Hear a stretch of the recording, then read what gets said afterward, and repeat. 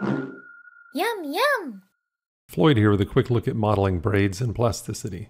Start by creating a curve with 9 control points in the shape of an S. Select the 2nd and 6th point on the curve and move it down. Then the 4th and 8th point and move it up to create an infinity shape. Use the rectangular array to make duplicates of the curve. And make sure the endpoints share the same location by snapping them to each other.